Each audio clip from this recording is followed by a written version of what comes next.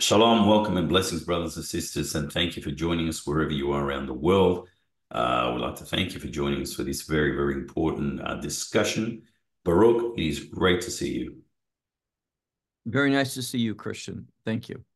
We're going to get right into this, Baruch. I'm going to say controversial for some people. I'll start by way of introduction about being slain in the Spirit or falling under the power of the Holy Spirit.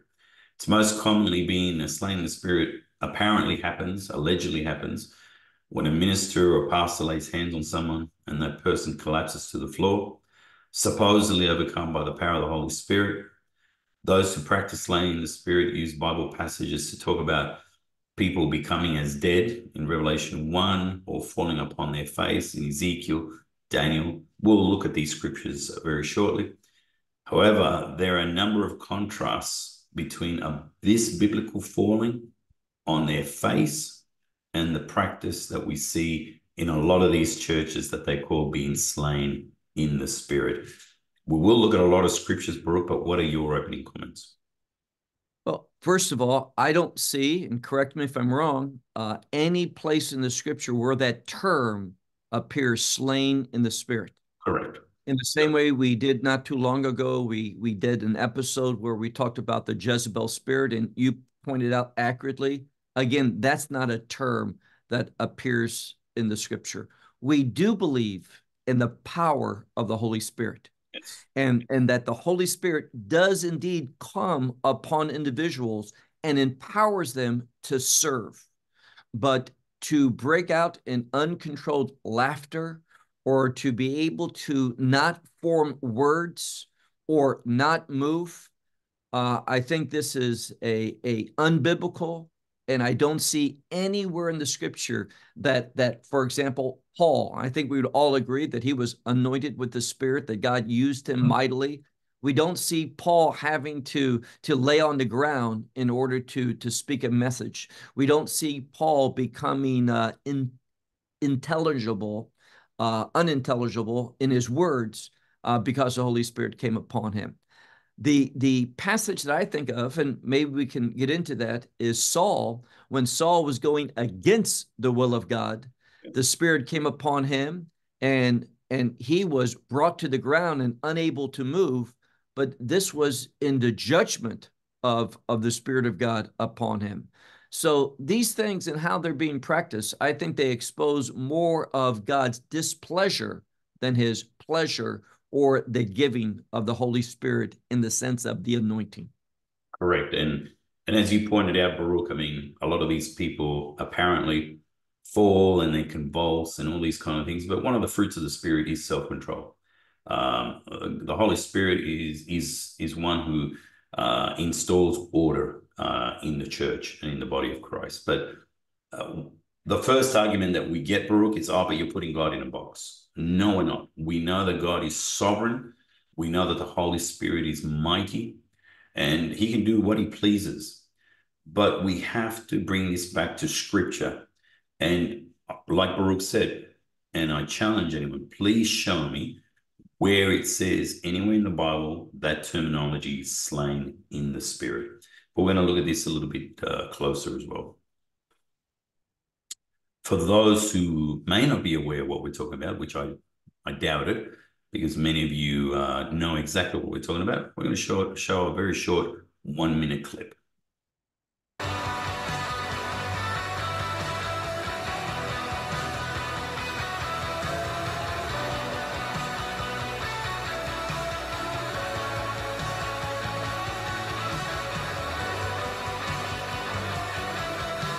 Even that which you feel now, the weight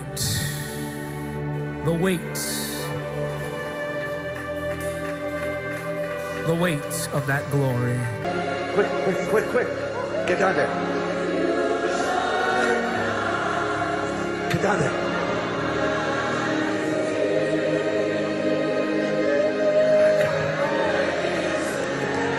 Take it.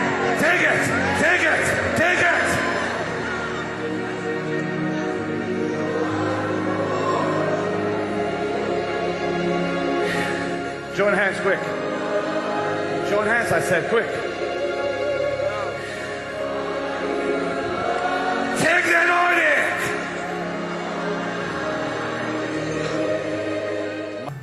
The elders and angels bow, the redeemed worship you now. Holy, holy, holy are you, Lord. Lift your hands and sing it again. Holy, holy, holy are you, Lord. No one in here. Pick him up. Pick him up. Guys, you know, you just whoa, whoa, whoa, whoa. You see these young men, they stand behind there and they need this. I give you praise. I give you praise. I give you praise. I give you praise. Just before we go on, Baruch, I mean, we could show hours and hours of clips from different false teachers, but to me, that's either a show or demonic manifestations. It's certainly a counterfeit move of the Holy Spirit. What are your thoughts after seeing that? Well, the thing that stood out to me was that Benny Hinn, he needed help to get off the stage, but he's supposed to be full of the Holy Spirit. So I think that there's a real subtle message for us, is the one that has the Holy Spirit but can't get down like the other two men did from the stage without being helped. Really, he had the Holy Spirit and he couldn't get down from the stage on his own. So little things like that, to me, just expose the falsehood of what we saw. Correct.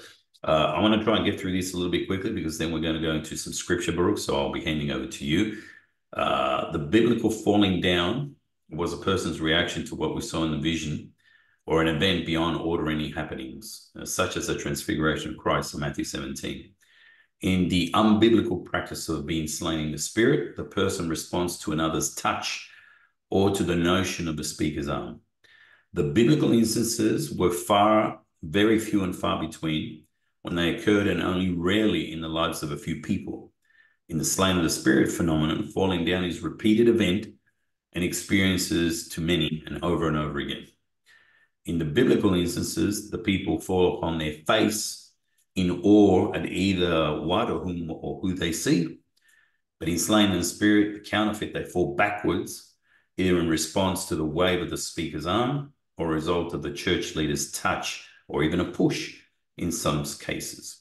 We need to ask ourselves, where is the fruit from all this happening? I'm going to go to the next slide because we're putting everything in Spanish as well, in red, for our Spanish-speaking readers. But it's exactly like you said, Baruch, before. We're going to look at some scriptures on that. But usually, if some people did fall down, it was a judgment from the Lord, or people would fall on their faces in worship or in awe of what they were seeing. What are your comments, Baruch, before we proceed? I just don't see any, as you pointed out, fruit of the Spirit. I don't see ministry being done. For me, where the Holy Spirit is, ministry is going to be done. Lives are going to be blessed, encouraged, healings, whatever. But these spectacles, for the sake of the spectacle itself, to me, I don't see anything that is glorifying to God. I don't see any fruit coming from it. I don't see any ministry being done. I don't see lives being changed. I see simply a manifestation of what I would believe. And I know people are going to think this is judgmental. That's okay. I feel very comfortable in saying this, and I think you also alluded to it. What we're seeing is not the work or the manifestation of the Spirit of God, the Holy Spirit. But what we see is something, to me, that's unclean, ungodly, unfruitful, and cannot be justified with anything we see in the scriptures. Before we move on, we know that there'll be some keyboard warriors that will be saying, oh, but you guys, because I've seen it before, you guys just focus on the word and you're putting the Holy Spirit in a box and you've never experienced the power of the Holy Spirit. Well, That is incorrect. Even when Baruch and I were in Chile, we had the pleasure and the honor of praying for some people after the lesson, the Bible teaching, and God moved in a mighty way, touching a lot of people. There were healings that took place. So there was a mighty move of the Holy Spirit, but we did not see one person act or fall in the way that we've just seen in those videos. I'm sure you would concur with that, Baruch. Absolutely. So let's look at some of these scriptures that are very important. John 18, Jesus therefore, knowing all things that would come upon him, went forward and said to them, whom are you seeking? They answered him, Jesus of Nazareth. Jesus said to them, I am he. And Judas, who betrayed him, also stood with them. Now when he said that to them, I am he, they drew back and fell to the ground.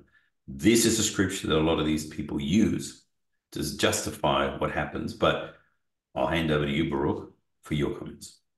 Well, two, I think, very important things. This I am. Now, many people wrongly translate when Moses says to God, whom shall I say has sent me? Many people say, I am who I am. That's not what it says. It says, I will be whom I will be. But what's interesting is that when Yeshua comes upon the scene, he does, in fact, use the Greek term ego eimi, which is I am. And so it shows that in the book of Exodus, that was not the full redemption that was going to be manifested through Moses. There is, like Moses says in Deuteronomy 18 and verse 15, there's one coming after me, and this is the one who you should listen to. So this is why we see I am. And as you pointed out, when this happened, they fell back. What were they doing? They had come to arrest him. And this is to show his identity. This is to show the power of his name, the power of his character. And therefore, they were contending against the purposes of God. Someone will say, well, God sent him into the world to be crucified. Yes, but they weren't participating in a cognitive way, in a purposeful way with the plans of God. They were the disobedient ones, and we see what happened. They fell back. Correct. And we've got a comment there as well. Reason why this scripture cannot be used as evidence, God were not saved, and he was not a blessing over them. Let's go to more of a conclusion. We are not claiming that all examples of being slain in the spirit are fake or responses to a touch or a push. Many people that claim to experience an energy or force that causes them to fall back. However, we find no biblical evidence for this concept. Yes, there may be some energy or force involved, but if so, it is very likely not of God and not a result of the working of the Holy Spirit. We need to seek the guidance of the Holy Spirit, as he is the one that will guide us into all truth. Before I hand over to you, Baruch, for your very important final comments, I just wanted to say once again, I can confess I was saved in a Pentecostal church. For many years, I was around this type of behavior, and it came to a point where I had to repent, because I was part of that as well. And I always noticed that it was either people faking it or people being pushed, or I realized that it was a counterfeit move of the Holy Spirit, because we're asking ourselves that question. How does this glorify God? What fruit are we seeing here? And the most important thing, it is not biblical. So we say this with love, brothers and sisters, because we know there are many out there that maybe are part of a church or they visit churches and this kind of thing happens. We just ask you to pray about it, seek the Lord in his word, and the Holy Spirit will guide you. So Baruch, I am just going to hand over to you now for your final comments. Well, again, we want to encourage people, but we want to encourage them in the truth. It's not out of animosity. It's not out of a spirit of judgment or condemnation, but we want to be an encouragement in the things of God and having a full experience in the Holy Spirit. And again, when we look at these events, being slain in the Spirit, and how they're so commonly shown today, We simply don't see a biblical rationale to support it. We don't see evidence of the fruit of the Spirit. We don't see ministry being done. And I think the most troubling thing is that it's always based upon a personal experience.